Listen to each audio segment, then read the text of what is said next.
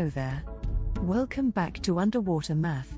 Let's discuss using money to model decimals. There are lots of ways to show $1. We can show it with a $1 bill.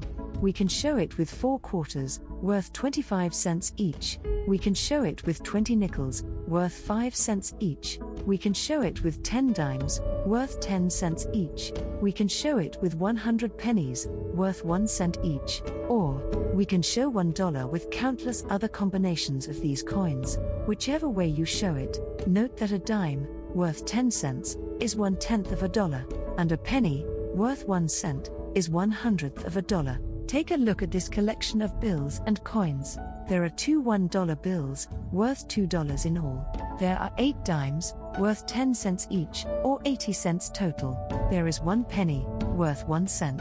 When we add up all these amounts, we get $2.81. Looking at this number, there is a 2 in the ones place. It has a value of 2 times 1, or 2. There is an 8 in the tenths place. It has a value of 8 times 1/10, or 8 tenths. Remember those 8 dimes? Each of those dimes has a value of 1/10. The 8 of them together have a value of 8 tenths. There is a 1 in the hundredths place. It has a value of 1 times 100th, or 100th. Remember that 1 penny? It has a value of 100th.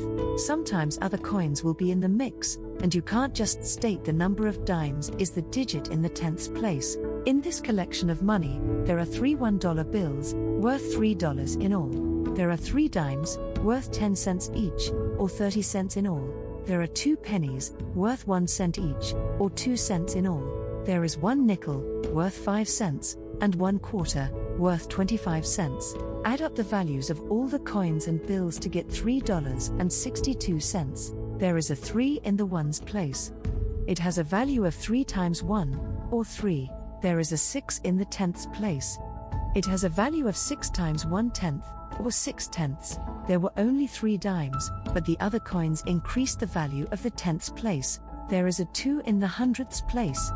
It has a value of 2 times 100th, or 200ths. Do you have any change I can borrow? I saw a vending machine down the hall.